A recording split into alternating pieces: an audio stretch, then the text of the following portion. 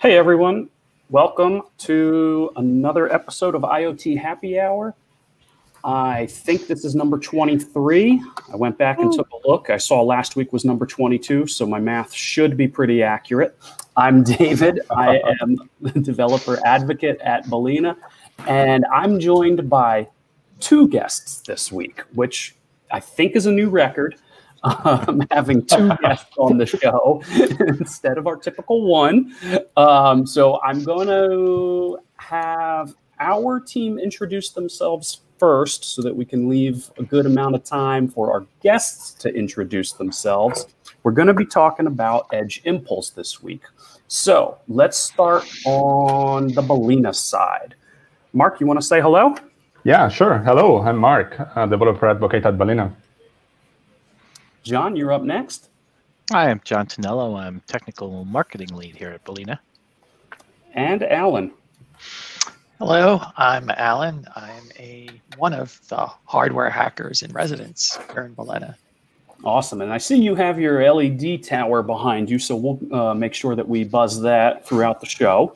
Ready to go. And then from Edge Impulse to show us how to deploy ML on tiny devices, we've got Aurelien and Jan. Aurelien, you want to go first and say hello and give yourself a quick intro? Yeah, hi. So my name is Aurelien, and I've joined Edge Impulse 2 months ago to take care of user success engineering. And before that, I worked in the IoT space for several years, first working in a LoRa startup, and then I worked for a couple of years at a company called Sigfox, where I was leading developer relations. And that's where I met Mark, actually. Okay, yeah. Sigfox, gotcha. So there, that makes sense. I'm familiar with them. Perfect.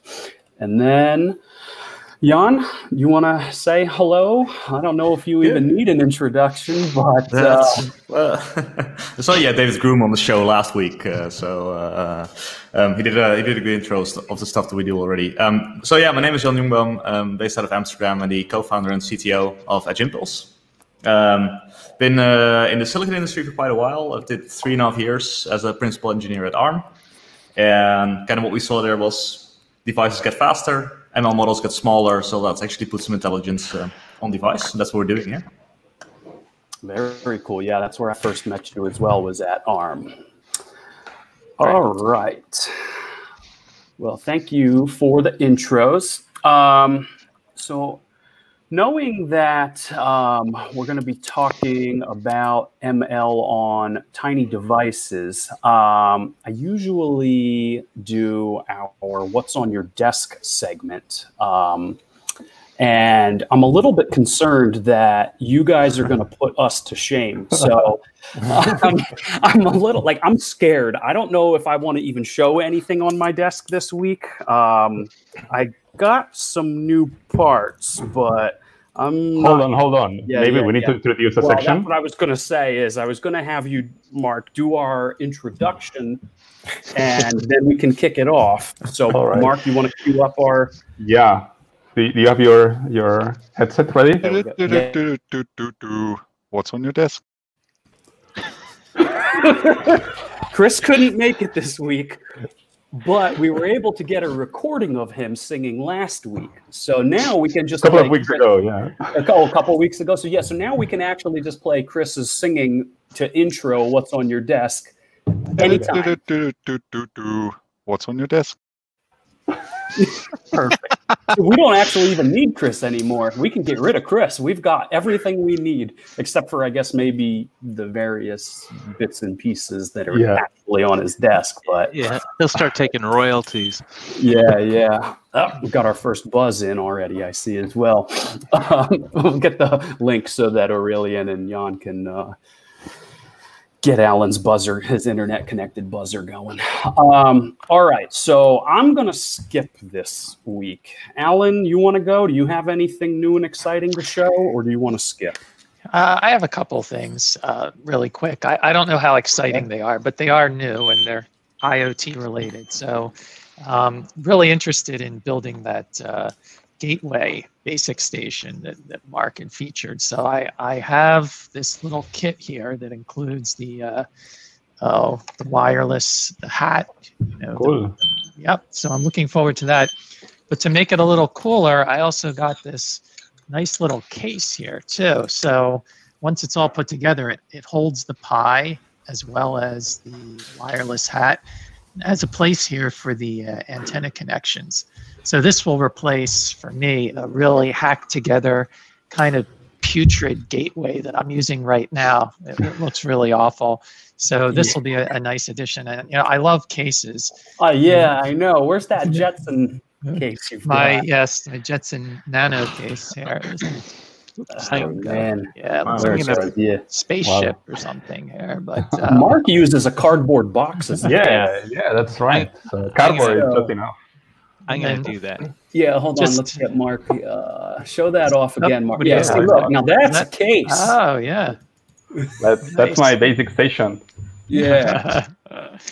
Sorry. I apologize for that. Can't help myself. And then just to top things off, I have this cute little Raspberry Pi case that I got. This is specifically for the 4. It kind of entombs the whole thing in a heat sink. And now with our new feature release, we can see how effective that is as far as the temperature goes. So looking forward to that. Very cool. I don't know about entombing your raspberry. Sounds a little morbid, but okay. John, I saw you put a few things up there. Are you trying to kill any pies? Are you trying to entomb anything over there? No, I'm not entombing anything, but I got the same hat that Alan got, the 6-fab, if I can get it right side up. And you can see there's a little Twilio sim in there, and this also came with the kit, which is we're going off grid now. Yeah, and my thought was, I probably have a 5-volt power supply of some kind, like a remote charger, because what I want to do is get the cellular working on here and send some data, and then go for rides on my motorcycle and send some data over this thing. Oh, you're going mobile, okay. But that was the idea of I was like, I think I have a couple of old battery, phone chargers that will probably give the Pi some life long enough, right? You have a GPS on the hat? Yeah, I'm still figuring it out, man. I get it together, Sure. I'm sure Aurelien or Jan have some they know a thing or two about it. I got to figure out the drivers for this thing and get it running, but all right. And our Twilio account and all that stuff. But, I think I'll have to take a look. We'll get them all set up and connected into a fleet. Mark, you got anything, or you want to go straight to Aurelien? I found this in archaeology. What is it's that? Actually a Pi face. Yeah, if you want. What is that thing? It's a Pi face. Actually, it's some digital inputs and outputs. So these are the inputs, if I'm not wrong. These are the outputs. There are 2 relays. So I was really excited to connect this with the Raspberry Pi, but then I realized that the shape that you see here, it's actually a shape for the Raspberry Pi 2. So I needed to do more archaeology to find a Raspberry Pi 2 that was not broken in my house. But yeah, I will try to connect my Raspberry Pi 2 with this Pi face hat to use relays and these digital outputs with buttons, etc. Yeah, that's cool. Very cool. All right. I see iShotJR is in chat asking about Balena Bingo. And the only thing we haven't mentioned yet is the IoT screwdriver. So let me ask this. Aurelien or Jan, do either of you have the that digital screwdriver that has the, I forget which MCU is in it. iShotJR, you might need to help us out. But Chris from our team just bought this screwdriver that has a little OLED display, and it's like a Cortex M4 powered unit. It's nuts. It's totally crazy. So it's like an IoT screwdriver. I got the STM32 soldering iron. That's All right. There's a screwdriver version floating around out there somewhere. What's on your desk? That deserved a special. Oh, he's got it. So yeah, we all want that soldering iron, but I'm afraid to solder. So That's awesome. So for me, this thing makes it really easy because it's really hard to screw up. Like if you lay it flat on a table, it's not going to burn your table either. So and I always ordered three of the part that I actually want to solder just in case. So. Yeah, one for soldering, one for spare parts, and one to take apart to kind of figure out how it works. Yeah, absolutely. I know. That's how Alan orders stuff. Is that cordless? So it's not cordless, but it has a USB-C port. And it comes with a little thing, but you don't need a big power brick. It's I do it on my kitchen table, basically. Can you provide a link? Can you provide a link for that? Yeah, we're gonna need a link for our shop and we'll let Aurelien go first to show off what's on his desk. And Jan, you find the link. We're all buying that. All right, Aurelien, what do you got? Anything good? Well, probably I've got too many dev boards, as most of us. So I've got this ST dev kit that we use a lot at Edge Impulse. And something maybe that I've used a bit too much during the lockdown is I've got this mechanical keyboard. So as you may know, during the lockdown, you have to stay at home. So I started playing online a lot with my friends. So we found this pretty nice pirates game called Sea of Thieves that we are playing. I'm not going to say every night, but almost. And yeah, that was really, really fun. You just sail with your crew, go find other pirates, find treasures, and yeah, really, really fun game during the confinement. It's like you don't go out, but it's like you're going out into the game. So I did some investment in keyboards and mouse. Is the extra keyboard so because you hammer on it, or is it just more convenient to move around your house as you're? Yeah, you can hammer on it. That's why it's super, super interesting too. It's very, very noisy though. Like it's all right. I can see. But I got coworkers in my former company like playing with mechanical keyboard in an open space, and it was that was something. That's awesome. Great. All right. Awesome. So now let's switch over to Jan, and I see, Jan, you mentioned it's a TS100. I'll drop it into chat for folks, for the viewers to check out. And then let's get Jan on solo layout, and go ahead, give us a walkthrough. So the very first thing that I have is actually very kind of low tech, but it's this pen. So it's a Pilot Friction pen, and I love writing stuff, but I also make mistakes every now and then. Now the beautiful thing here is that the ink in here, I don't know what it is, but at least if you provide friction to the paper with this little tip, it disappears. But it is normal ink. Brilliant, absolutely brilliant. It literally evaporates. So I once screwed up a whole page of notes by putting my plate of hot food on top of it, but as long as you don't do that, really awesome stuff. You have invisible or erasable ink. That's incredible. Yes. You saw it here first, folks. That doesn't smudge. Absolutely. So the second thing, actually, the TS100, really cool soldering iron. The other thing that's changed my life for the better is this little box, the OT Arc. So it's a power supply, but also a current measurement device. And it's actually written. Lots of these tools are kind of written by people in the 90s for Windows, and then it really shows when they port it over to Mac. This is actually written by a bunch of guys who also understand software. So it's a really, really, really great power supply and a really, really good current measurement thing. So it's about $500, so it's not that cheap, but it's even what we use at ARM to do all our testing. So I recently splurged and bought myself one. What was the brand name on it again? What was that unit? OTII. OTII. Look that up. OTII. All right. And yeah, did you have to buy 3 of them? I'm not going to open. And a cool part. So it has an external power supply, but if you just provide it with USB power, it does up to 3.3 volts.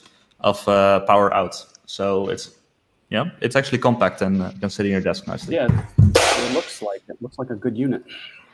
All right.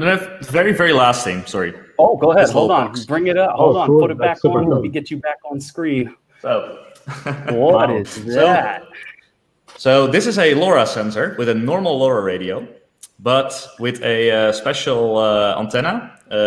It's a circular, so it goes straight up, and it talks a protocol to talk to satellites from Lacuna Space. So they have satellites that have LoRa gateways running LoRa-E, and once a day or something, when the satellite flies over my house, it relays data from the sensor straight over the satellite back to the Things network.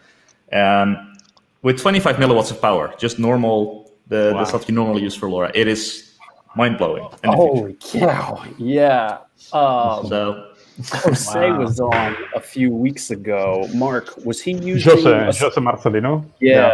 When we did the IoT happy hour with the LoRa basic station, the LoRa gateway using basic station. Yeah, he was playing with one of those. Yeah, he had the similar type of antenna, I believe, but I don't know if he was up and running yet. I don't know if he was actually sending data into space yet. I think his was still prototype phase. No, but at that moment he received, I think he told me, he just received that, so he was testing. And he was understanding the process of the workflow, to get the signal from the satellite, on you and sending data. So we'll have to check back in with him to see if he's up and running yet, to see if he's live connected to satellites or not. But Jan is, so Jan wins. Yeah. Jan, how long does it stay in view of the satellite? I mean, how many minutes of sort of contact does it have? Well, I'm not entirely sure, but what they've done is they have a prediction of the path of the satellites, which is not completely exact science, but good enough. And then they have a kind of this, the data that they use is kind of this logbook that gets synced whenever they get new data, like download messages from the satellite. So it kind of keeps itself in check. So when it kind of sends whenever, because I have a gateway sitting in my house next to the plant. And so it relays over that gateway if there's no satellite inside. But you can actually configure it to only send when it knows that the satellite is going to be over. So it's great for your power consumption. Cool. Yeah. That's awesome. That's incredible. Holy cow. All right. Well, let's do this. I normally try to open us up into our demo and discussion with a fun question. So Aurelien and Jan, if you guys are just about ready, let's dive into the bulk of this. But first, I'm going to ask. Now, we've talked AI on the show in the past. We've had folks on from Open Data Cam. We've had the Kerberos.io project showing a little AI, and of course, always AI. And in every single one of those episodes, I always say that the most important thing that I need to know about for object detection is a velociraptor. I need to know at all times if I am about to be eaten by, or a bear or a velociraptor. Or a javelina. Or a javelina has also come up many times. Now, that's what I'm detecting always. Those are the only 3 models I ever deploy. But what are some of the most interesting use cases or detections that you have seen? Anything come to mind? Anything fun? Yeah, fun I wouldn't know, but so we kind of launched we launched publicly for all developers in February, and I think for most companies it was kind of the worst timing to ever launch something in like the midst of a global pandemic. But one of the very first use cases that came from our commercial partners was actually a COVID onset prediction. So there's wearable companies sitting on piles and piles of data. For one of the trials that we ran with them, they had 50,000 people. They had already data collected from them. And with a survey, they asked them whether they had COVID or other sickness symptoms. And I've been using Edge Impulse to do data or model building that can do COVID onset prediction a couple days before it actually comes through, and all running on the wearable. So that's Wow. It was mind blowing. And for me, I don't have a background in wearable, let alone wearable health, and seeing kind of novel use cases come through. That is really amazing. Yeah, that's super cool. Wow, Aurelien, anything fun, crazy? More fun. Yeah, well, no, that's I mean, Jan, that's super cool. Yeah, more fun. Well, we've been talking to a guy who want to do detect like marine species detection. So like, for instance, are you able like to detect between a dolphin sound and like a whale or a seal or other sea animals? I think it's pretty cool and kind of fun use case. And like, if we could extend that to sharks, that would be great, because I mean, I surf in my spare time, and I'm sure we can use stuff around surfing, and being able to detect sharks. Those sharks, like in Europe, it's not a big deal, but in some region, it could be pretty useful. I think. Now, the sharks make sounds like dolphins and whales, I suppose. Yeah, that's a good point. Yeah. Other than like, dun, dun, dun, dun, yeah. I was just going to say, absolutely. Do they announce their arrival when they're about to bite you in half? That's a good. I'm going to add that. Okay, now. Sure, bear, javelina, some sort of a dinosaur, and a shark. I need shark detection at all times. We'll have Aurelien go on like a little data acquisition quest. Yeah. We'll send him out there to. Absolutely. You go train the model. Yeah, I can shark way before Velociraptor. You do the training. I'll just do the inferencing. Okay. Awesome. All right, you guys. Well, let's kick this off. But the most important, David, in San Diego, did you meet any bear? Did you? No, you know what? I did not see any real wildlife. No, I did not. Unfortunately, they have scorpions and rattlesnakes. In San Diego? No, they don't. Yeah. I didn't see any. It looked a lot more tropical and green than here in the desert, but. All right, so Mark and Aurelien, the two of you worked over the past few weeks putting together a demo, and we've got a blog post, I think still in the revision stage, so I know it's coming soon. But if you guys want to give us a little background on what you've put together, and then kind of take us away into some demo, that would be awesome. Mark, you want to give us some information? Sure, yeah. The idea was to, I talked with Aurelien, and it was interesting to see that most of the use cases with Edge Impulse, they were using microcontrollers. And I was saying, hey, it should be cool if we use, first Raspberry Pi example with image classification. And actually, image classification was almost on production when we talked first time. So I said, we are helping a lot of companies that are using a fleet of cameras, things like that, to manage them with Balena. And why don't we make an example with Edge Impulse? And at that moment, we started to work on that. We start with the balenaCloud project that it has been show on the IoT Happy Hour, and we have a lot of tutorials on that. And from the balenaCloud, Aurelien evolved that project into this balenaCloud plus Edge Impulse. And I think we had a really cool results. I think we have been doing some fun projects, right? I don't know, Aurelien, if you want to give more details about what we have been working. Yeah, definitely. So we one tutorial we published, so it's on the Edge Impulse blog and on our GitHub as well. Maybe we can share your screen. Yeah, I think it's on. Yeah. Yep. There it goes. Yep. So if you're interested to reproduce the project, just head to the Edge Impulse GitHub and look for the balenaCloud tinyml repo. And so the project we did in this one was basically to be able to detect, to do like some shoes classification. I don't know why it's not refreshing, but basically to be able to say like between my running shoes, my sneakers, and my flip-flops, I'm able to to have like good prediction between the shoes I have at home. So I don't have 100 of them, so I had to use the only 3 I have. Really. Okay. And yeah, I mean, it's been very interesting because I think one of the big advantage of Balena is that you can run multiple containers on the Raspberry Pi and I mean on devices in general. So what we did is basically create a second container next to the balenaCam one, the existing repo we used as a start. So we have a second container running the Edge Impulse inferencing engine. It's actually a Node.js server which is loading WebAssembly bytecode to run the inference. And then we have a WebSocket between the 2 containers to display basically the prediction in the web browser.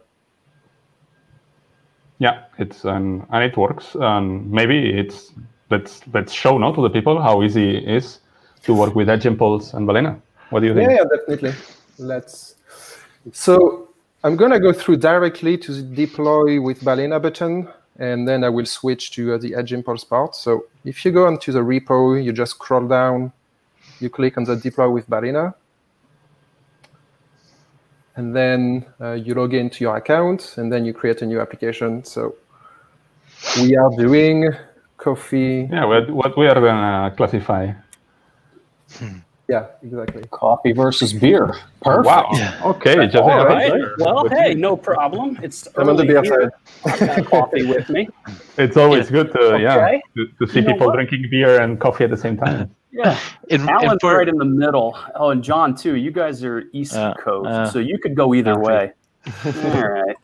And for the uninitiated, the deploy with Balena, what it's doing is grabbing that GitHub repo code and actually taking the zip file of the archive file that GitHub creates by default, grabs it and pushes it to, in this case, this application. So there's no need to manually download any of the code, and obviously doesn't require anything on your workstation, which is awesome. Yeah. This is a generic application. So this is an application that works for all Edge Impulse projects. And at a later point, you throw in your API key and we'll fetch the build model there. So it's a generic application to do image detection on a Raspberry Pi here, at least. Yeah, that's really cool actually, because you don't need to do an application for every specific model on Edge Impulse, as you're going to see at the end of the video. Just introducing the project ID of Edge Impulse and the API key of the developer. It automatically downloads the binary, or I don't know if I should call it binary, of the model, and it works automatically. That's really cool, actually. I noticed you chose Raspberry Pi 4. Can it also run on my tried and true Raspberry Pi 3? Yeah, I think, Mark, you tried it on the 3. I didn't try it, but maybe it's time to try it. David, what do you think?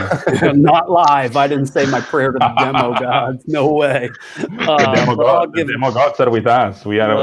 No way. You can see the building indicator there. Yeah. That. All right. Yeah. So you download the Balena OS. Maybe it's time to. I mean, we can do things in parallel if that's cool for you, Aurelien. Maybe. Yeah, it's gonna end in 10 seconds. Okay. Your fiber now works. It's good. Yeah. If you want to invite me as a member of your application. Yeah. Let me do that now. Who else wants to test live? Alan? Yes. Yeah, sure. Add me too. Is it Alan and? Yes, ALAN, BORIS, I believe. Or use your Balena email, right? I think. Oh yeah, it's Alan Boris at. Let's see. No. What's your username? I think it's just Alan Boris, ALAN BORIS. Yep. Okay. Someone else? Maybe John. G_John_ Tonello. G_John? No, G. As in underscore underscore, yeah. T-O Tonello. Tonello. Yeah. Oh, sorry. It's on the private chat, actually, if you check it. Okay. Maybe that will be easier. Yeah. I think we're good. Okay, so zip file is downloaded, and I'm going to put it on the SD card. So I'm using the Balena etcher. Do you want to say a few words on this tool? I mean, it's really, really cool, actually, to flash SD card using that. It is, absolutely. I don't know, David. Drag and drop? Hey, I didn't know you could do that. I went always to this, select. yeah. Straight simple way. I just learned something new. Drag and drop. I always have to, well, not have to. I have always chosen the I will try that long way. Oh, man. Always learning something new. Yeah. All right, downloading the events as well. And you can use that with any image you want to burn on a SD card, right? I mean, on any device, I suppose. Yeah. That's cool. So which what is it doing now that you flashed it on the SD card, Aurelien? Or Balena people? So what he actually did was flashing the SD card is just the base operating system. So the base OS, in this case, it knows already that it's a Raspberry Pi 4, so the correct device tree is included. Balena OS is based on Yocto. So it's a Yocto build. If he had included his Wi-Fi credentials, those would have been passed through to the OS image as well, etc. Once it powers on, once it fires up, it'll connect up to balenaCloud, check in, and say, hey, do I have any workloads ready? That workload is what's actually running, that you can see the little spinning build right there. And in fact, there it comes online. So now it checked in over VPN. It says I'm here. And then the Balena engine, which is the Docker runtime, the open source version, will download the containers and start the processes. So the image file that he flashed really was just the base OS, and then it checks in and looks for its workload. Cool. Yeah, so I'm just renaming my device Edge Sound. It's a cool name for Edge Impulse project. If it's a sound project, yeah. Yeah, so in the meantime, I mean, it's grabbing the containers. Wait. Maybe David, you can explain what's this new graphics that I can see on the balenaCloud. So those new graphics at the top right there got deployed yesterday, and yesterday, and I was sad because, as I mentioned, I was out of town through last night. I didn't get to participate in this except for a few minutes, but we did what we called a release party, and we built that feature, those UI elements right there for CPU, temperature, memory. I can't quite make out what's that storage. Which was actually the original spec or feature we were trying to build. We went through an end-to-end build and deployment of those features. All the back-end work, all the device telemetry, send it up to balenaCloud, render it there in the dashboard, all start to finish, the whole team that needed to be involved. So again, you've got the engineering folks, the API folks, the device folks, and the UI dashboard folks. All, I think it was like an 11.5-hour marathon live stream. So if you're ever bored and have roughly 12 hours to kill, it's a super cool and fun watch. of how we built a feature in a day. the whole process, start to From finish. 0 to hero. 0 to hero. And there they are. All right. Sorry, Aurelien, that I stopped you. Yeah, no worries. I was trying to resize my window to something nicer. Okay. Okay, so yeah, let's switch to the Edge Impulse project. So we have created this project with some data samples already that we have captured today and yesterday. So like I can show you like some of samples I took from my beer. I hope you like Belgian beer. Sure. Belgian beer. Sure do. So yeah, tens of samples of my beer bottle, of my coffee cup. And Usually when you take samples, how many pictures you take? At least with images, but then as well with sound or with motion? It depends on the use case.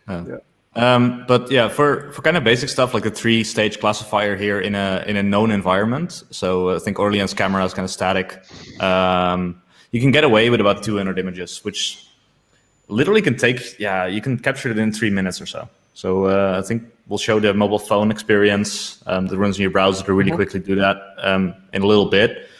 For audio, it depends a bit if you want to do scene classification. So if you want to know where you are based on background noise, because for scene classification, we can do tricks like taking the same signal and then looking at it from multiple angles, kind of by shifting it and pitching it a little bit. If you want to look at, so then a minute of 15 actually was enough for me to have a timer that automatically tracks how long the shower is on in the bathroom.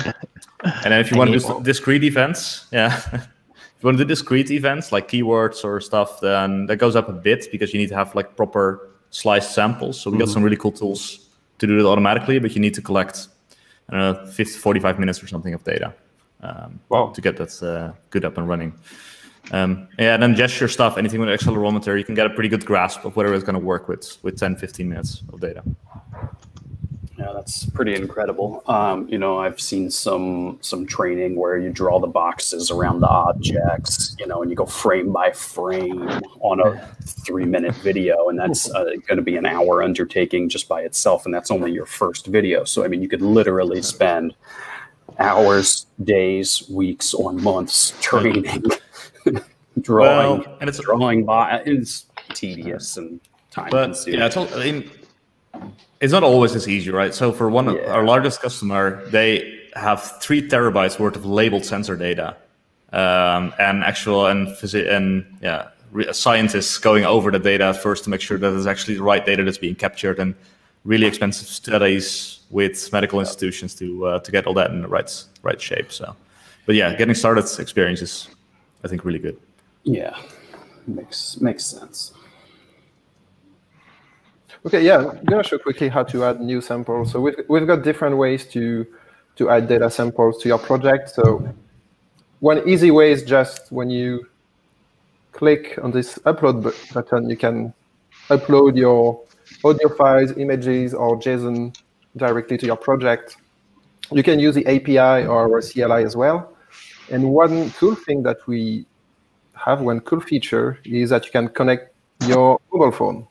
And using your mobile phone, you can collect images, audio samples, and also data from the accelerometer. So you click here, you scan the QR code, and basically it will show up the window on the right. So you should be able to see my phone on the right side. And so I can start collecting images here. And yeah, so I've got my beer. Well, you have to set the label right, Aurelien. Oh yeah, good one. So one of the cool things that we do here, so we let you really easily capture this by just pressing the button a number of times. We automatically split the data in a training and a testing set to ensure good data hygiene. So yeah, so I can capture like as many as I want. Show the data acquisition page then. Oh yeah. Yeah, that's super cool though. So yeah, you can see it here. So I'm gonna capture a new one. Oh, it's here already, and so on. It's fast. Yeah, so it's really, really cool. And a Raspberry Pi. Okay, so once you have captured enough data, we can head to the impulse design page. So it detects automatically that we have image data as an input. And you've got the width and height of images. So that's basically like the optimum size for our neural network transfer learning feature, 96 by 96.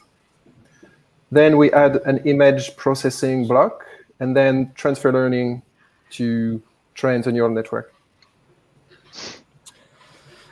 Cool. So if I go to images, basically it's fairly simple. So you don't need to do any complex DSP. Here you can select if you want to use normal RGB color, or if you want to switch to grayscale.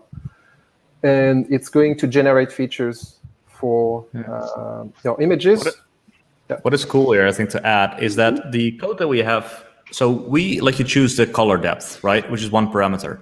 But you can just write some Python. So we have an SDK for that to do kind of any pre-processing of your data. So one of our summer interns used this to first find the face in a photo, make a good crop, and then feed only that to the neural network.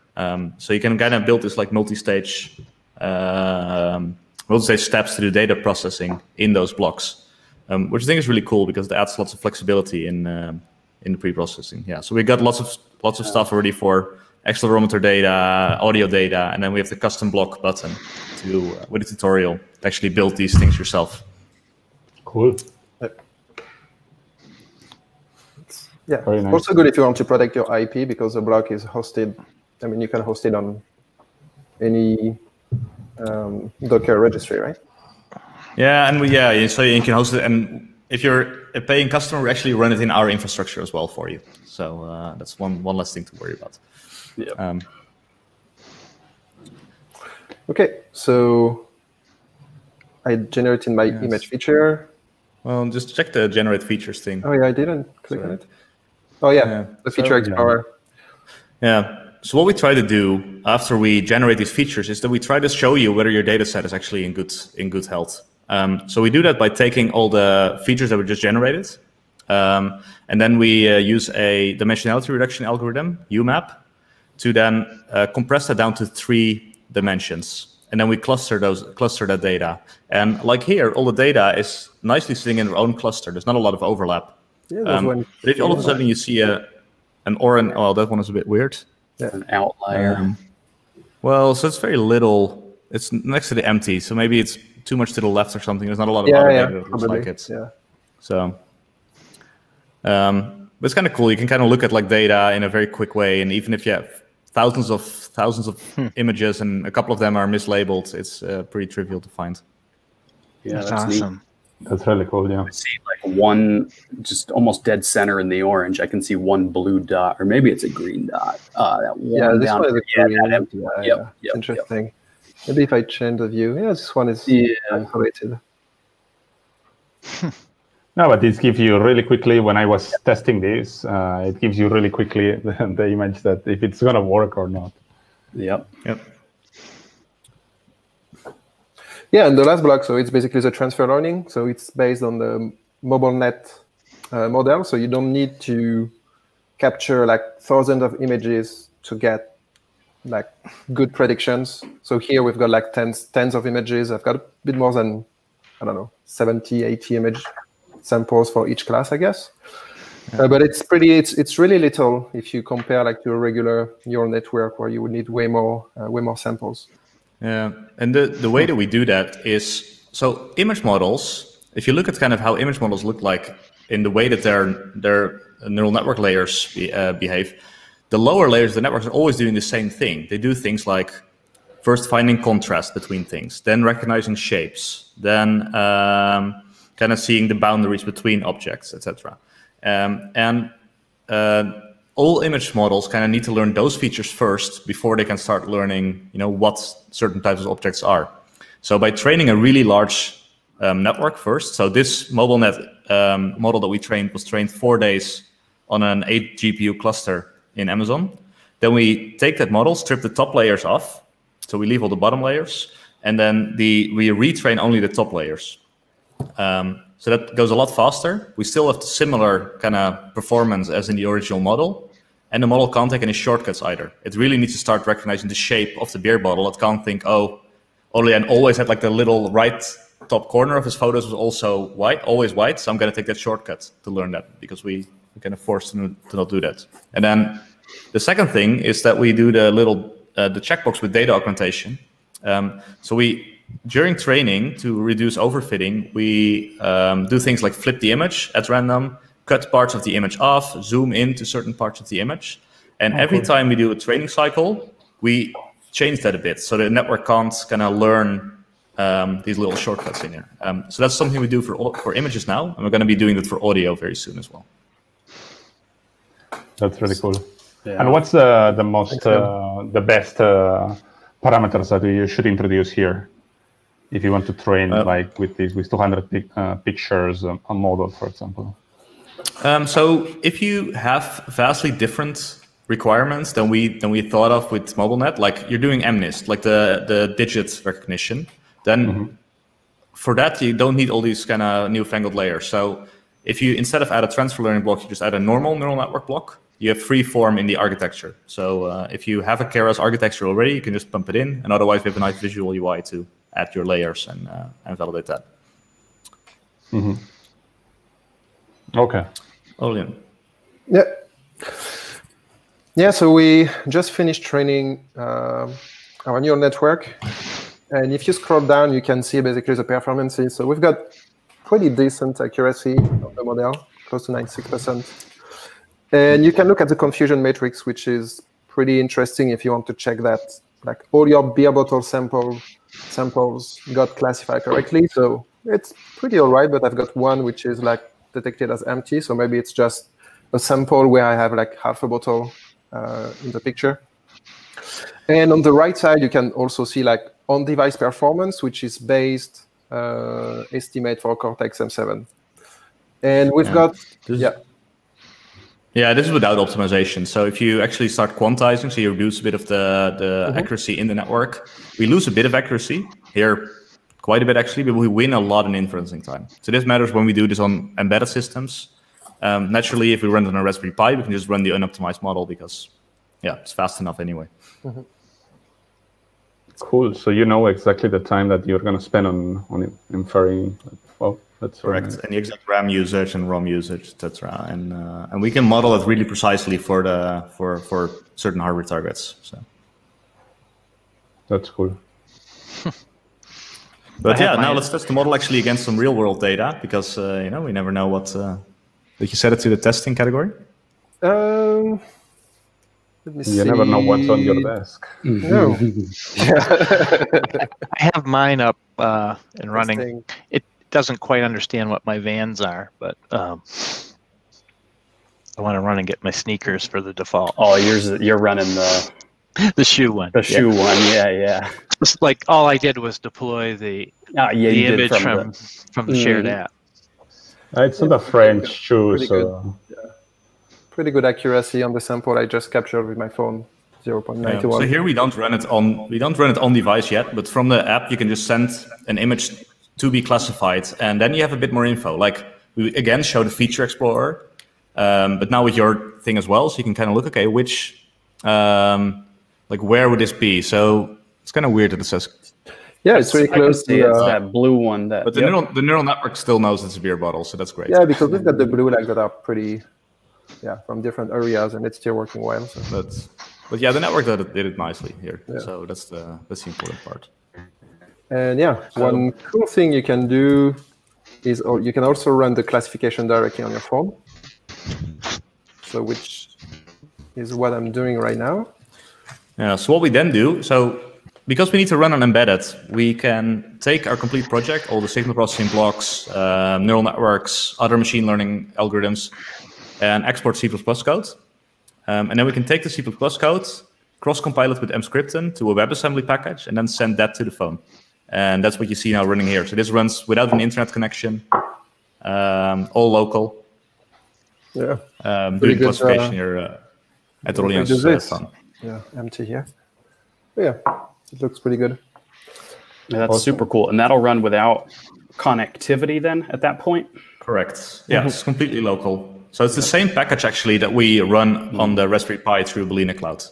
So completely local, no internet required, just picture in and then also, okay, a phone. I mean, Jan, you know, of course, getting into the grotesque details of ARM, you know, that's going to be a pretty high performing core. Would that, you said it's a package it gets downloaded, so that would actually be tailored. That could run on the smaller devices as well, then on the M classes, or not. So for the M class, you just take the C++ code, compile it. One thing we do is we take it. So yeah, we come from ARM. We're ex-ARM engineers. You know the Cortex-M class very well. So we automatically load. We take advantage of the vector extensions, for example, in Silicon to do larger operations really fast.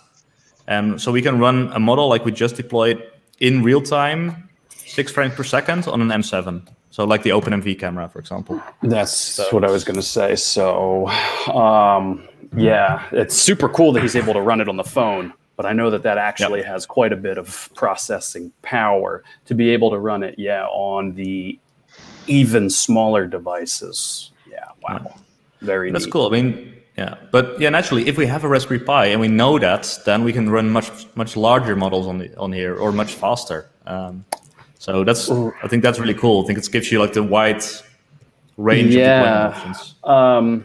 Knowing again you mentioned earlier 96 by 96 pixels as the optimal size, and I get that for, again, that smaller class of devices, Arduinos, Portenta, the OpenMV cam, things like that. But could you actually, if you knew you had the processing power available, could you go a little bit larger then in that scenario, or not really? Yeah, so Matthijs, one of or our does it not even matter? I mean, you're able to do what you need to do. Definitely does matter. Yeah, I mean, actually, with this, it takes longer to train, but we do a couple of models that we actually run on higher class devices, A class, similar to Raspberry Pi, and then we can use 224 by 224, for example. Oh, awesome! Yeah, that's cool. Incredible. Let's just deploy knowing it, let's say. Okay, let's finish that because we got 7 minutes left. So I just went to the model testing to check that on our test data, how did we perform? So here it's actually cannot get better than 100%, right? So really good. The training went very well. So the next step is going to the deployment. So as we were mentioning before, so we can create library for different targets. You can also build firmware for like board that we officially support. So the ST kit, the Arduino ETA compute sensor board. And in our case, we are deploying the WebAssembly to run it into our Node.js server. So select the WebAssembly, I build. So it's basically building the model, and you can download it and look at it and running on your laptop if you have like a Node.js server running. But what we are doing with the Balena project is that we are retrieving automatically the WebAssembly generated in the project. So switching back to Balena dashboard, let me refresh. So I can see that my device is up. Okay, I can enable public URL. And everything should work. You have to introduce the project ID and the API key, right? Yeah. So okay. If you take the GitHub repo, there is like a default WebAssembly package which I used like to do my shoes classification. This is why you see like the labels with the shoes. But what we want to do is basically deploy our beer versus coffee project. So we need two things. Actually, only one. Maybe Jan, you could explain regarding the project ID and API keys. Yeah, you can also get Not relevant right now. Yeah, okay. So basically, I retrieve the API key linked to my project, copy it. I go to my application, I add a service variable just for the Edge Impulse Inference service called EI API key. I add it. And then I need to add also the project ID, my project ID, which is displayed in the URL or here. Copy, paste. And then basically the container should restart. I think I forget something, but we'll check. Yeah, you need to press a button somewhere. I need to restart That one maybe. balenaCloud. And I think because my camera is upside down, I don't know if it's in the good. You need the flipped Yeah, variable yeah. somewhere. Let's see. Looks like How it's is it? working. Okay, let's reconnect. Can you put those keys in the private chat? Yes, I can do that. So in the traditional Balena workflow, we would think of each container running I guess you could say a discrete job, task, workload. And we would deploy a different container if we wanted to switch from classifying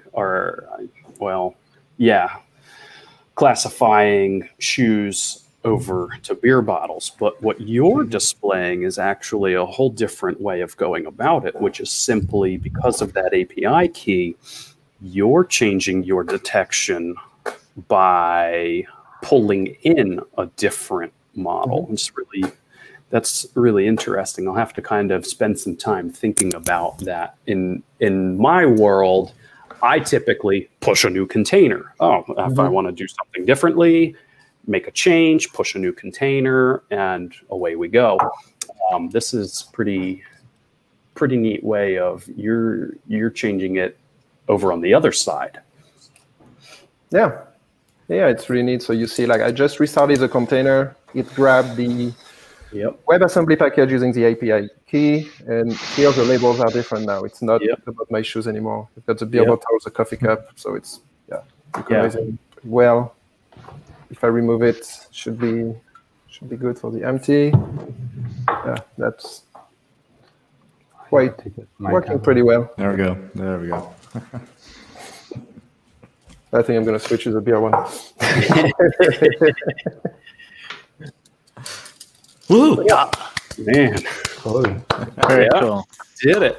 With 2 minutes to spare. Yeah. Woohoo! Timing. Awesome. I'm running this also. I'm running the beer one. I'm actually running it on a Raspberry Pi 3. So I could have done it. Alan was brave. I took the chance that it would work. It's going. Yeah. Maybe you can open the public URL from Aurelien, from Alan. Sorry, Aurelien. Yeah. So you can see. So probably we'll see what is. Which one is it? There. I see it at the bottom. If you go to mine, you can see that it's working very well with Paulaner. So weird that it's not on the.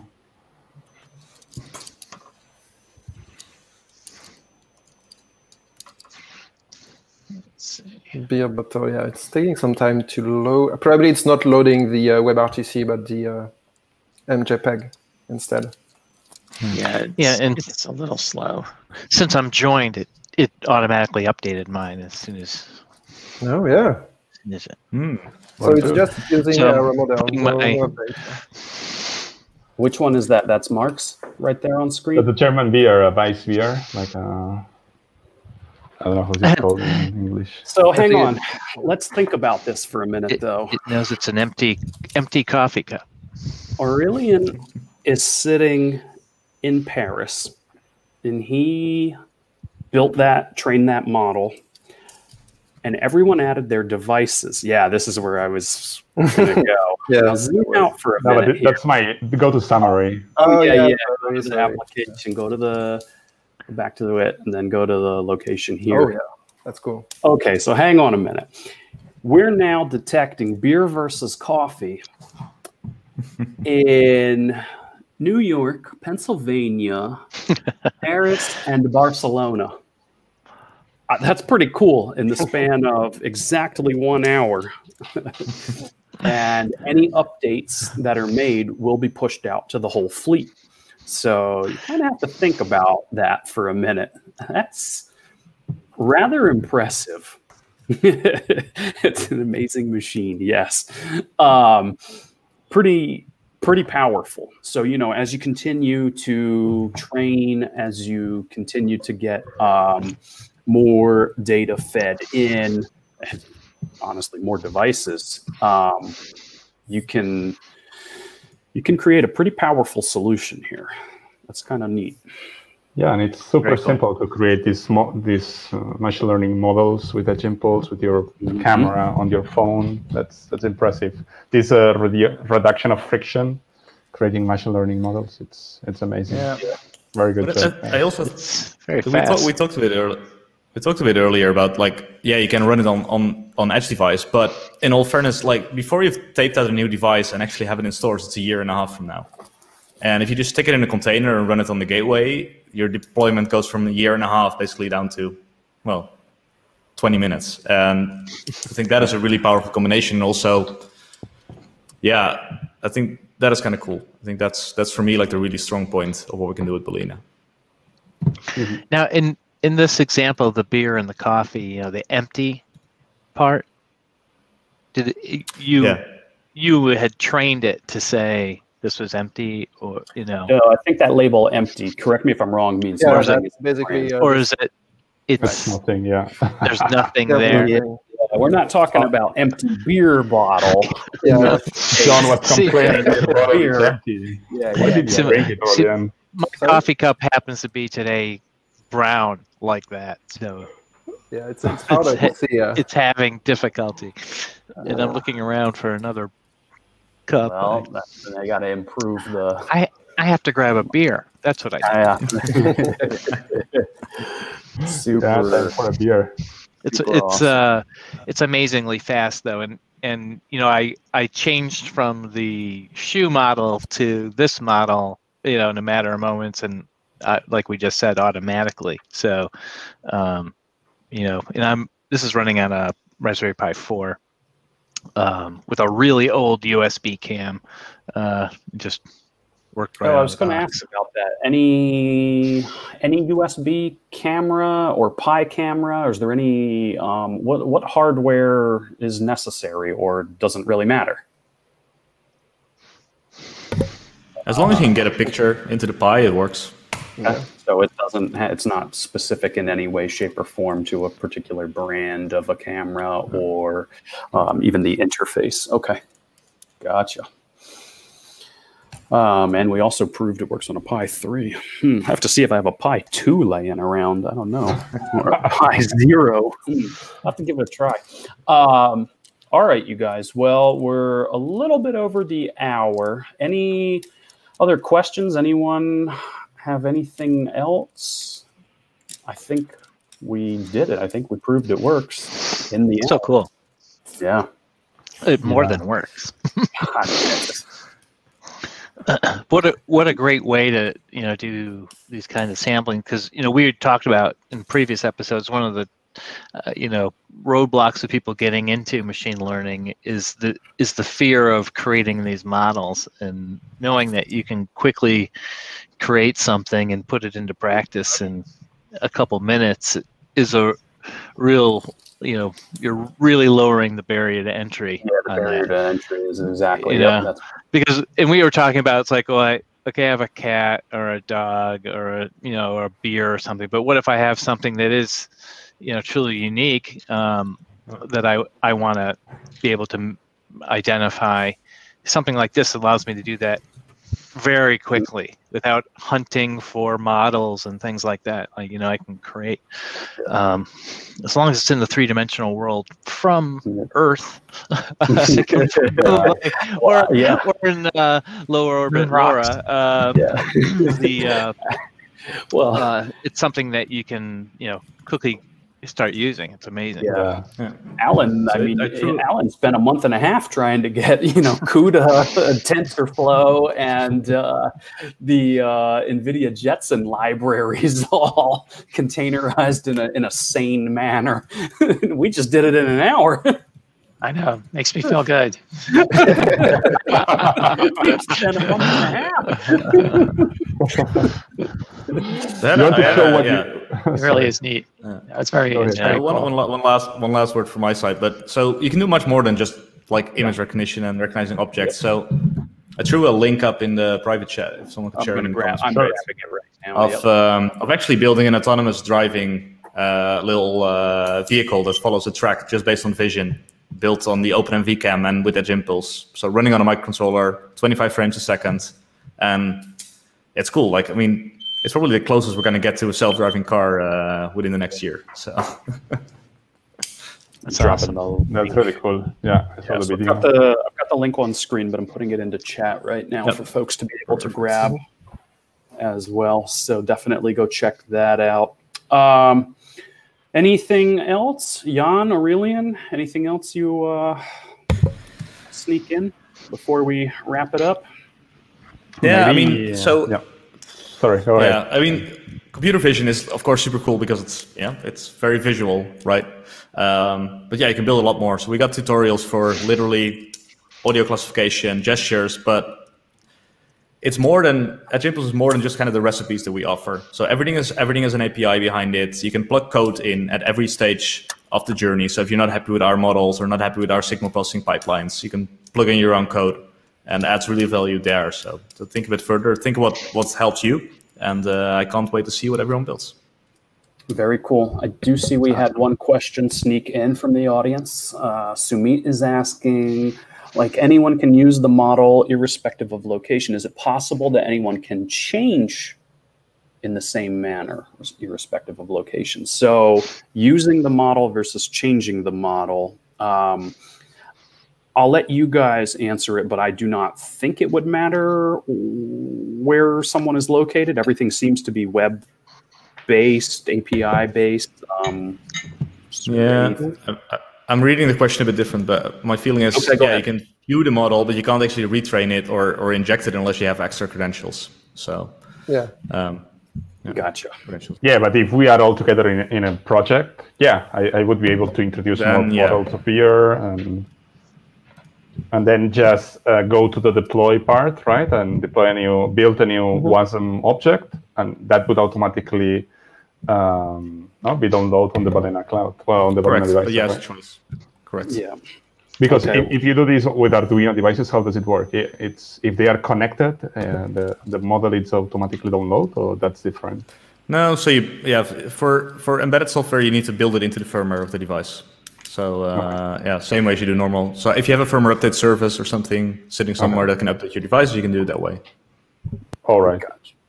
Okay. Well, I think between our two various interpretations, I think we actually got it. Looks like Sumit says he's good. So, all right. Well, I'm glad we were able to get that answered. Anything else, Jan or Aurelien? Otherwise, awesome. I'm good. I go finish my beer and get. All right, you guys. Go finish those beers.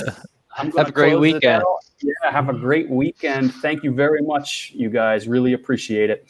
And we will catch you all next week. Bye, guys. Yeah. Thank you. Bye. Have a good day. Thank you very much, Diana, Aurelien.